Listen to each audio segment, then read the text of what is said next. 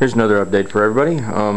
Not much done. As you can see, I got it all back together. It doesn't look any different from the front or anything, but the back and insides is a lot different. I built it right this time. Got everything real sturdy and firm. It doesn't move or wobble. It's very rigid.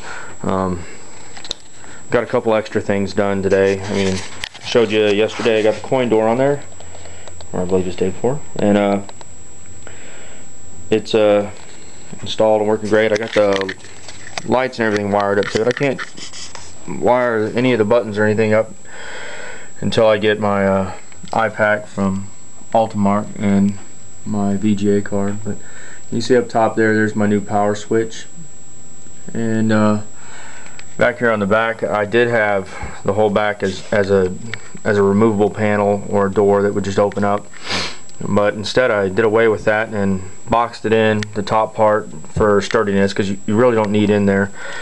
The only part you'll need in is, you know, the middle and the bottom to get into the computer or work on the monitor or whatnot.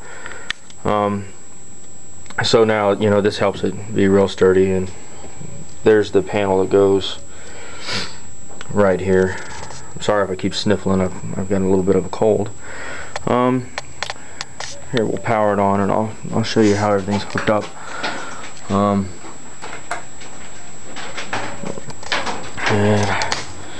as you can see, the lights light up and everything. And we'll come down in here and I'll show you how everything works.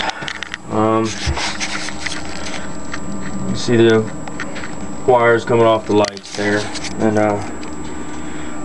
we'll pull this computer out so I can show you basically what I did.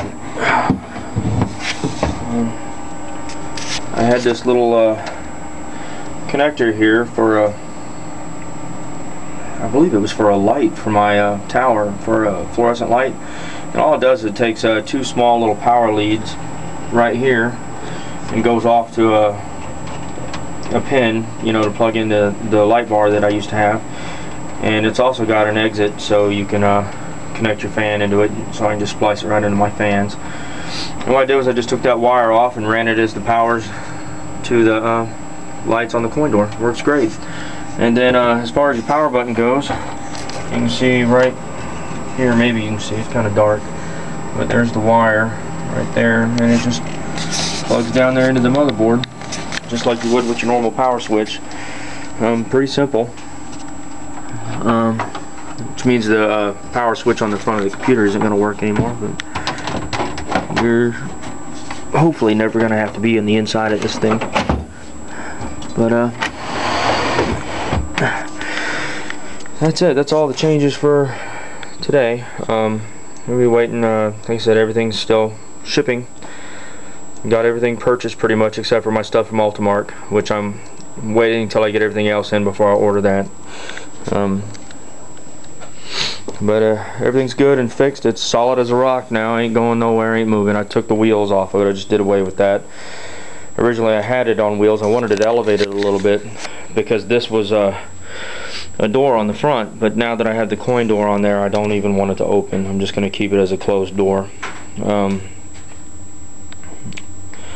Eventually I got to put a power switch on for the whole cabinet, which I'm not sure if I want to put it up top or put something back in the drawer behind the keyboard, like have a, you know, just a little block right here with the switch on it, like a toggle switch of some sort, so you just pull the drawer open and flip it on instead of having to go to the top. I obviously thought about this after I put the power switch up top.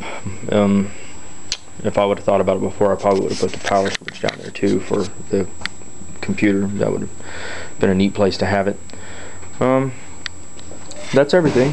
Thanks for watching, and here in a couple days, I know for sure Tuesday my bezel's coming in, so hopefully Tuesday or Wednesday I'll have the monitor installed. There you go.